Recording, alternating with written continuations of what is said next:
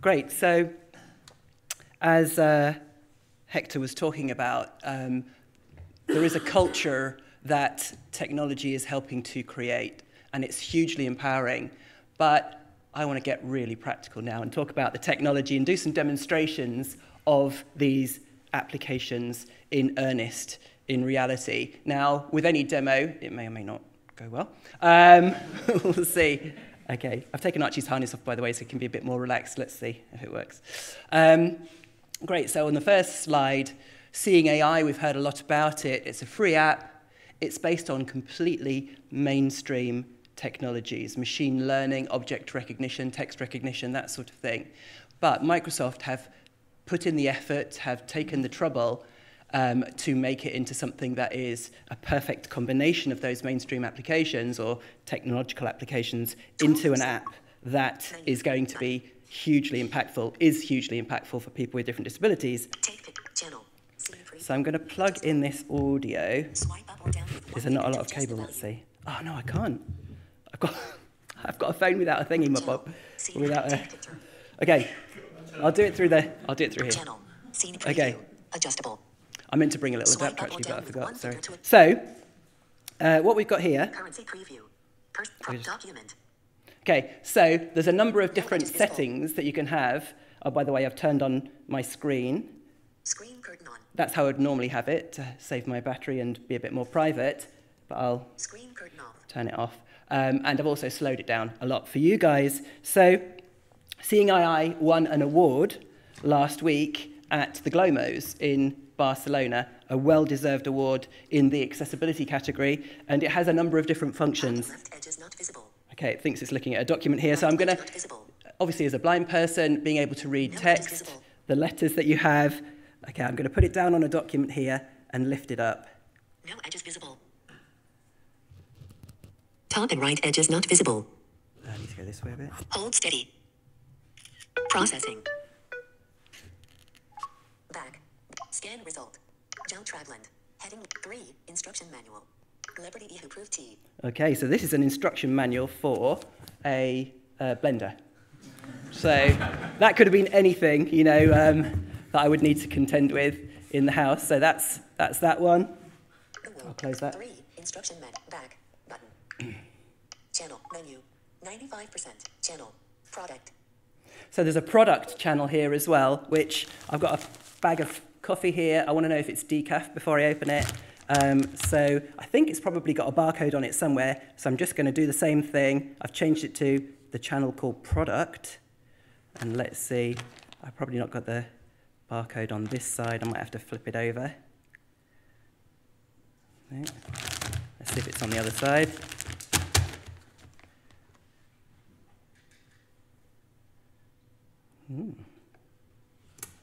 Okay, let's take it up here. Okay. Obviously, I tried this before and it was very responsive.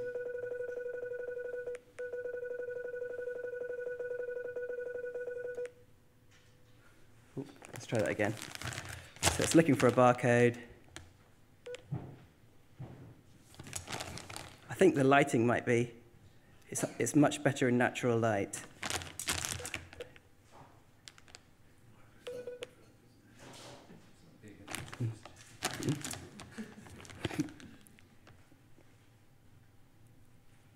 No, I think that the lighting is fooling it. Are you going to do it? That noise tells me that the barcode is within sight. Let's just try.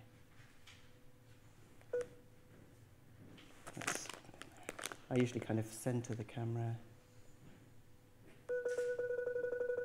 Processing. Okay. Taylor's decaffeinated ground coffee, 227G. Taylor's Greek decaffeinated coffee, 227 grams. Share. But more info. And there's a more info button here. So if I go back there. Button. More info. Taylor's decaffeinated ground coffee, 227G. Heading once opened, store in an airtight container for 2 weeks in the fridge or 4 weeks in the freezer. Okay, so it gives me a lot more information there about what I should do or not do. More info. Button. Close.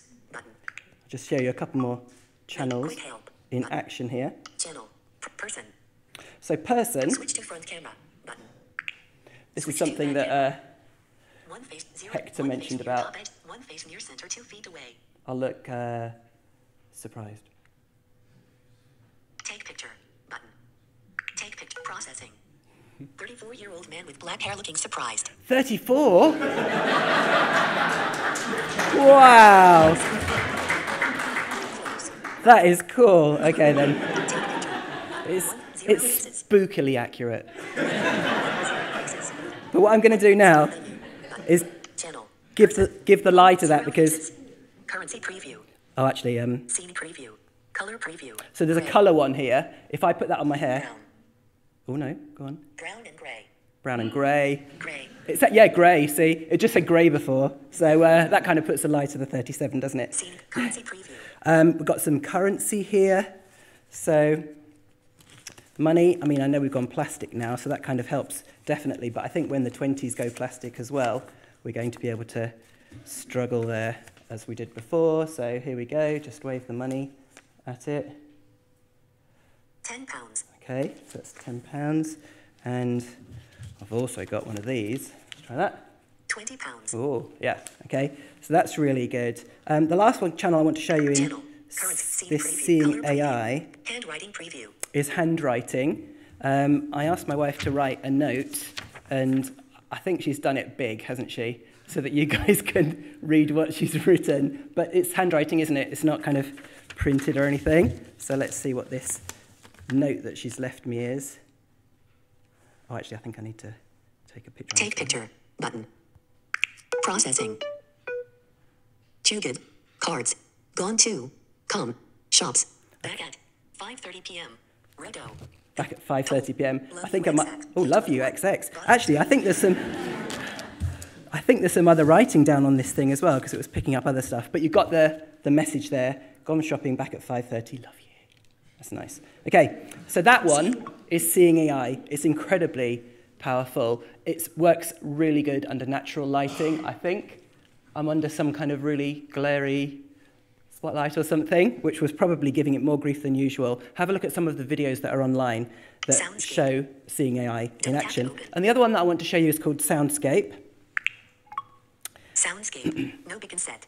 Menu. So in this app, now unfortunately, because I haven't got the adapter, which means that I'm going to be able to not be able to plug it in, but this is an app that has mobility or navigation cues for people who are blind.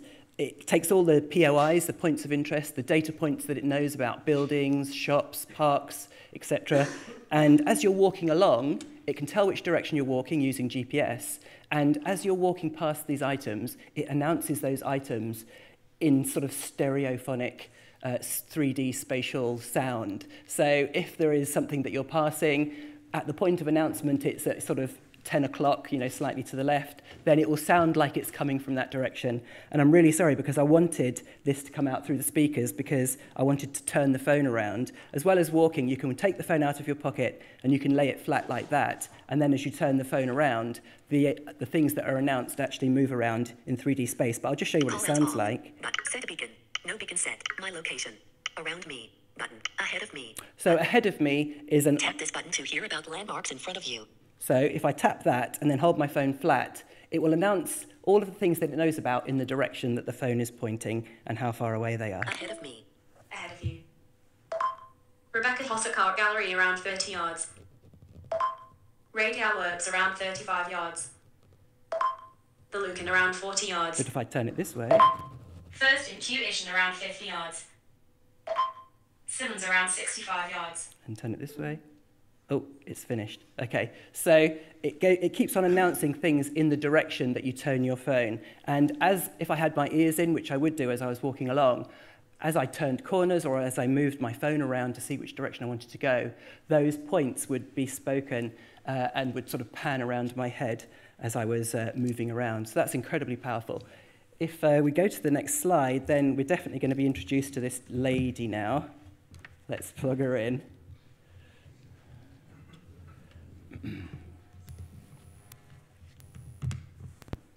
Alexa, hello. Hello. I'll just put her up a bit. So, trying to think about what to demonstrate on this Echo is a bit like going into a supermarket and saying, what should we have for dinner?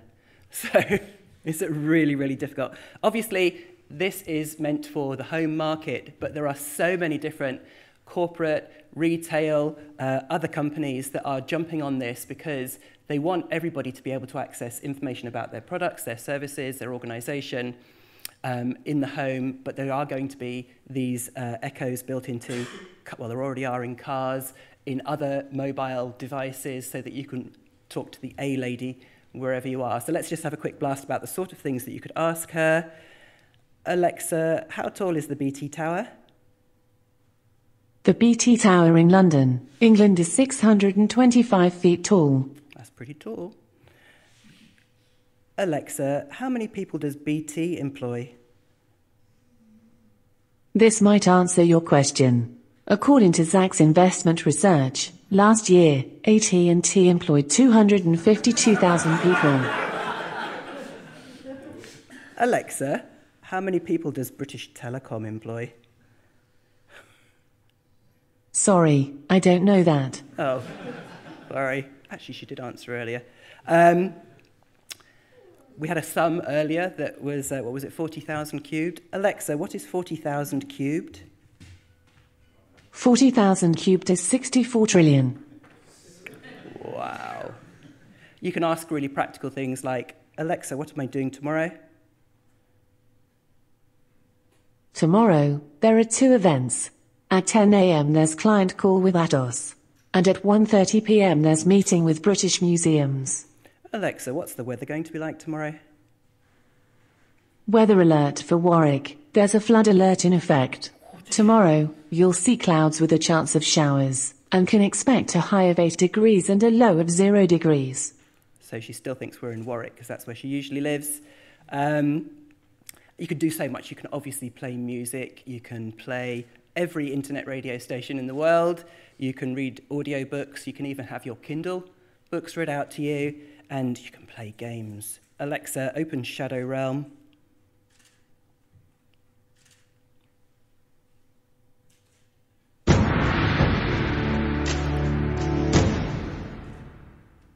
Welcome back. The space widens, and you can see a larger room carved out of the earth. Stop. Thanks, your progress has been saved. Oh, good. Create an account at daysfly.com and say, Alexa, tell Shadow Realm to link my account, or within the game just say, Daysfly, for additional game features, including hints and saved games. Thank you for playing. I'm going to have to pick a bit better demonstration there that doesn't have such waffle at the end. So, this is incredibly empowering. Now, this again is a mainstream device. It's aimed at being useful, for, convenient, cool for people in the home. But just think about how incredibly empowering this is for people with disabilities. When computers and websites went from a big screen to the mobile phone, that really helped people with vision impairment, cognitive impairment, everybody, because those websites, those apps were distilled down into a really clean, minimal experience because of the size of the screen.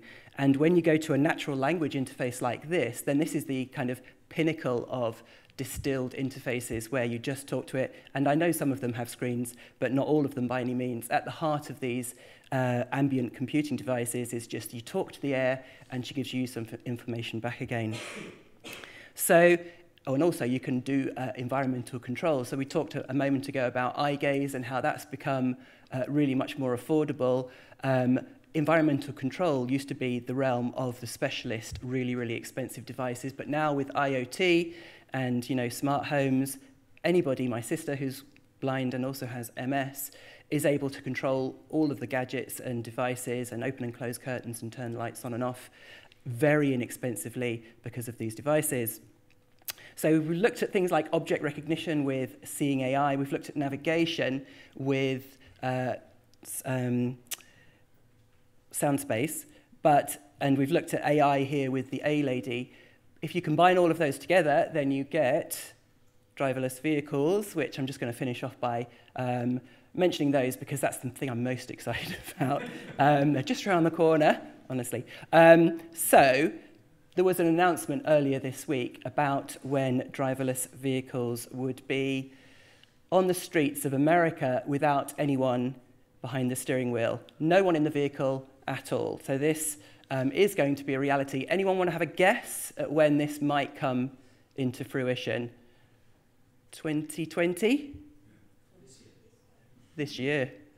Even before the deadline for submissions to T4G, which is what, May the 9th. So April the 2nd is when you will see, or in America, in both California and Arizona, you will see cars without anyone behind the wheel at all, driving around completely autonomously, you know, paving the way for legislatures to decide that, yes, these are definitely working now, this is a viable thing. So it's definitely going to happen sooner than you think. If it had been one day earlier, I might have thought that that was an April Fool. But no, 2nd of April is when we will see completely empty autonomous cars driving around in America, and it won't be too much longer before they'll be here as well. So technology has huge potential to impact the lives of many people for better. We know, we've heard it mentioned today, that it can also, like any tool, be used in more negative ways as well. But the Tech4good Awards are all about how technology is really making the world a better place. Thank you.